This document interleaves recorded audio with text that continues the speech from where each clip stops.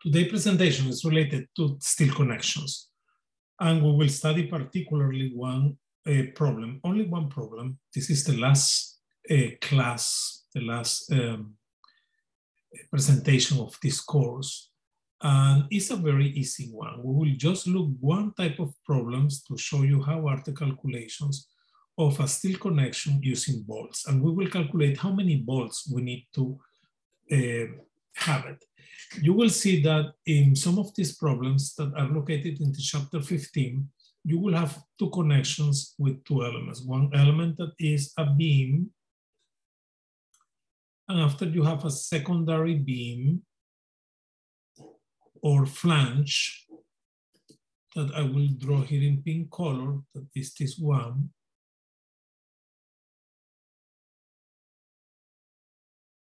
And they are connected together using an element that is like an L connector.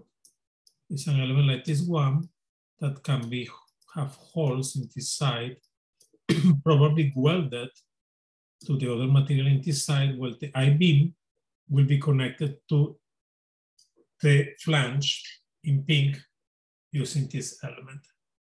This element is connected, as you imagine, to the beam here and there using these three bolts to the flange. We can also see that when we have this connection, there are some formulas that are important. And all this information is in the chapter 15. I just upload part of the chapter 15 where there are some of the problems, but I advise you to go to the book and look the full chapter 14 and 15 to try to understand all the information about this chapter. The formulas that we have here are several, but the most important is the shear in the bolt. When we have a bolt, this is the bolt, those are the threads of the bolts. We have the knock that is located in this area. If we have any material that we are connecting with this bolt, for example, piece A in red color, and piece B in blue color, when we do this connection, we are creating a friction. Well, I mean, we have one plate and we put the other plate next door here, and between them, we'll have like some kind of friction that will create like those elements are put together and they cannot move. Well, to calculate the shear in that friction is a shear force that will be the contrary of what we need to break it. It will be this formula, the one that we can use. Shear will be FB equal to P divided by I. P is the force, A is the area. The bearing on the beam web will be, and I will explain what is that, 1.8 Fy, that is equal to P force divided by area. If we can look that we have a beam and we connect with an angle, and the bearing of the web will be the area of the bolt that is in contact with them. Well, let's start with problem number 15.1. This is exactly the same problem of the book, and this is the type of problem that we need to resolve. First, we have a beam that is connected with a flange. Okay, this is a standard drawing. The beam can be smaller or bigger than the flange, that depends on the condition. Normally, the beam is bigger. In this case, by coincidence, the book put a smaller number. We have a W16 by 26, and we have the flange that by coincidence is bigger, W18 by 20. They are connected to an angle. Angle is like an L element. And we need to understand what are the loads. That are like reactions, equal to the reactions, and the loads are 18K live and 6K dead. The steel grade, the type of steel is 50. The bolts are standard. The number of the bolts is 8,325 of 3/4 inches, that is 0.75 inches. And we need to design the connection. Well, we need to know how many bolts we will have. First, we need to calculate the design load. The design load is the total load that is supported, and we have 18 plus 6, but we will not put 18 plus 6 together. We need to exaggerate those numbers. There is a security factor, a number that will make the number a little bit bigger. Well, the dead load needs to be multiplied by 1.6, and be careful about this formula here. We will use here the dead load. This is correct, but this is live load. I did a mistake here, okay? Well, 1.6 will be the live load. The live load is the people, the furniture is always bigger, and the dead is 1.2. We multiply 1.6 by 18, that is the live, okay, this one, and we multiply 1.2 by 6, and we have a total load of 36K, okay? This is the first step. Second step, we will calculate the bearing on the web. What that means.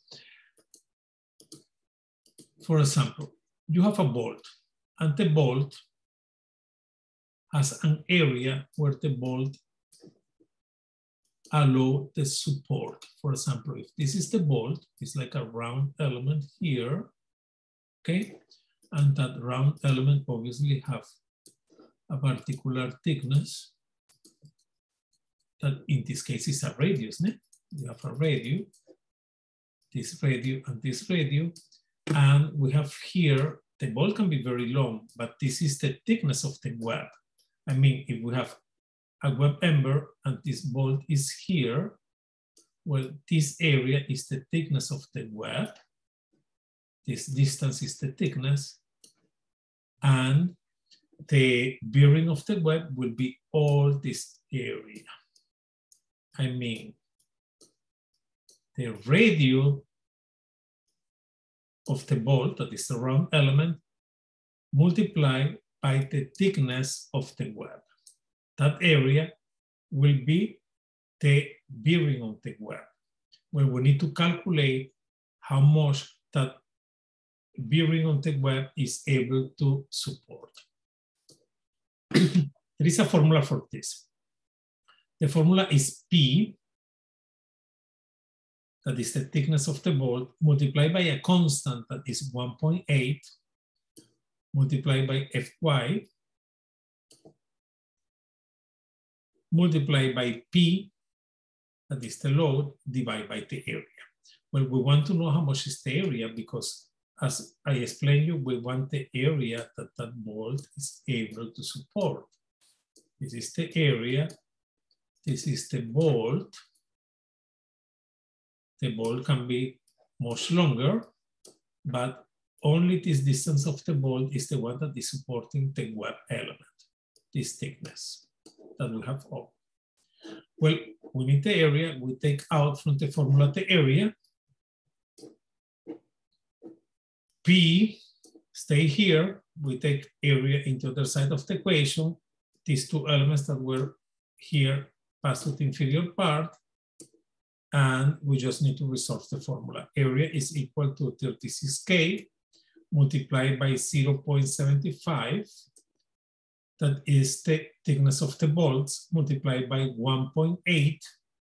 That is a constant always, multiplied by the type of tilt that is 50 KSI, and it will be 0.53.333 square inches. You have the same problem in the book. I just rewrote it to make it easy to understand, but you can check in the book. Part number 3, we calculate the bearing area per bolt. I mean, we have a bolt, as you can look here, and that bolt is supporting a specific bearing area. How much is the bearing area? I explained before, we have the thickness of the web, that is this area, and we have a particular length of this material. Well, the bolt will touch the beam only in the 0.25 inches thickness of the beam. When we multiply 0.75 by 0.25, and we have this particular bearing area. Finally, we need to calculate the numbers of volts. Here is where most students do mistakes. Will be very careful about this explanation. We have from before the bearing of the web, 0.533, and we have here the bearing area for volt, 0.188. We divide 0.533 by 0.188. Units are inches and inches. Therefore, square inches, sorry, they disappear, and we have just two numbers. Well, the answer is 2.83 volts.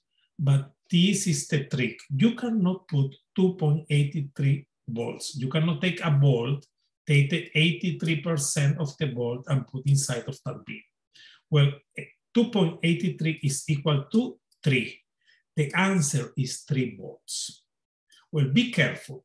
If your answer by coincidence when you do this operation is 2.00001, this is bigger than 2. You cannot use 2 volts. You need to use 3. If your answer is 2.999, this is less than 3, you can use 3. If it is 2.55, is 3. If this 2.02 is 3, is always the number that is up of the number of volts. Please don't write 2.83 volts in this answer because I will not accept decimals. Your answer will be wrong. The number needs to be exact. And this concludes this presentation. My best wishes to all of you.